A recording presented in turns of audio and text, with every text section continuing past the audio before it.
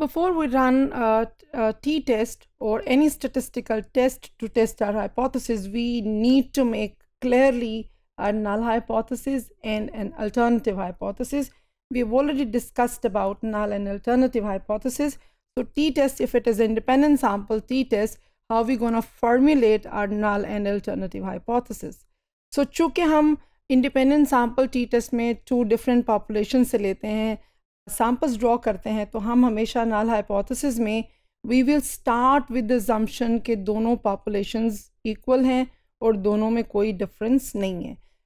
Null hypothesis हमेशा state करता है क्योंकि we start with a very neutral statement. We state के both are equal, there is no difference if it's boys or girls. If you are measuring intelligence, they both are equal. So हम उसमें null hypothesis usually इस तरह से state करते हैं कि mean 1 is equal to mean 2, mean 1 minus mean 2 is equal to 0, यानी hypothesis of no difference. So the mean for the first population is called mu1 and the second population we call mu2, and then we state that both are equal. So we take the difference between mu1 minus mu2. हम कहते हैं कि उस difference को null hypothesis में कि difference between sample 1 mu1 and mu2 is equal to 0.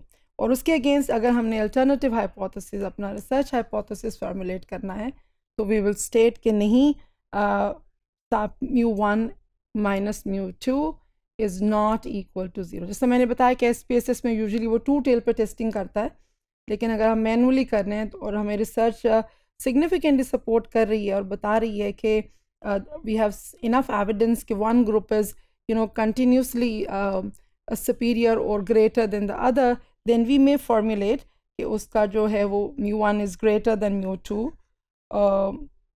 या mu1 is smaller than mu2. इस तरह से भी हम formulate कर सकते हैं, लेकिन mostly alternative hypothesis में हम बताते हैं कि नहीं, difference जो है वो is not equal to 0. So where the alternative hypothesis comes from?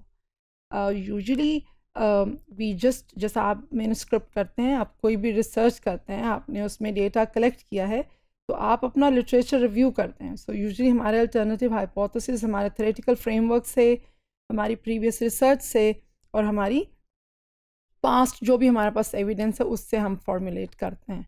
So this is how we will formulate. First step for applying independent sample t-test, that you will construct your null hypothesis and alternative hypothesis.